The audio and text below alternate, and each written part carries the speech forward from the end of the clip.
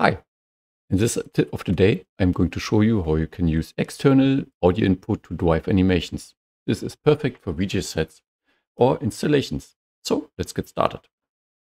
To use audio input, you have to open the time settings and pick the audio input channel here.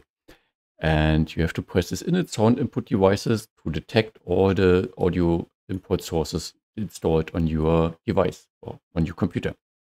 So let's pick this microphone thing here and use the audio reaction operator to see what's going on.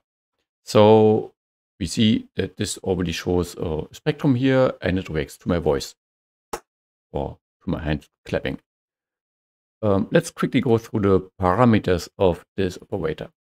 So you can pick between different input bands. So the raw FFT data, or the normalized FFT data, or the frequency bands here in live, the frequency bands with decay, or the frequency bands that respond to the attack. I personally like the settings, and that's why it's the default,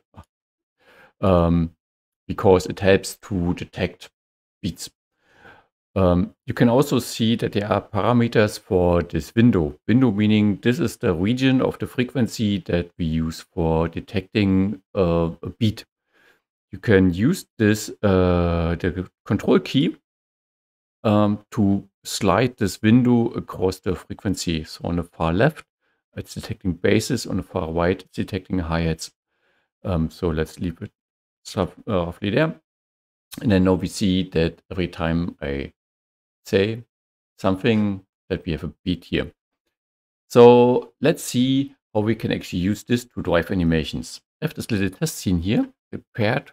So let's load that up. We have some radial points. We add some noise to that. We draw these at these radial points. We draw some meshes. Then we have a camera that moves around. We have some fog, and then eventually we add some glow here. So let's drive this audio reaction or use this audio reaction to drive these animations. And because my voice is a little bit annoying for that, let's use some audio input from the browser. So I'm pressing play here. So now we should hear some music.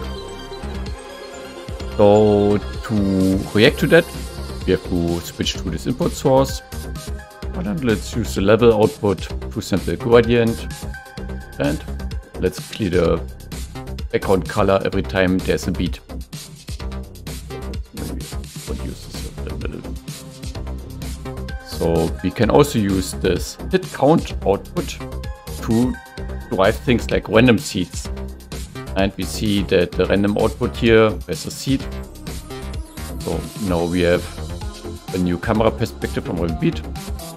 We also have this was hit trigger that we can use for all kinds of things.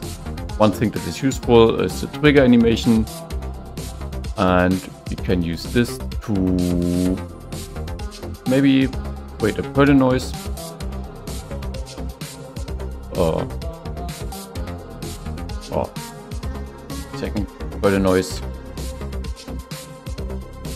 and pipe this into the rotation offset here. Or maybe we should not use the time but the scale. We can change the mode here to shake. Maybe increase the frequency a little bit. So there you have it. It's quite easy to set up. Works actually quite well. And yeah, I hope you learned something today. If you want to see more, drop me some comments. I'm super curious to hear what you are thinking. And yeah, if you want to contribute or want to discuss or want to have more features, then join us on Discord. We want to see you there.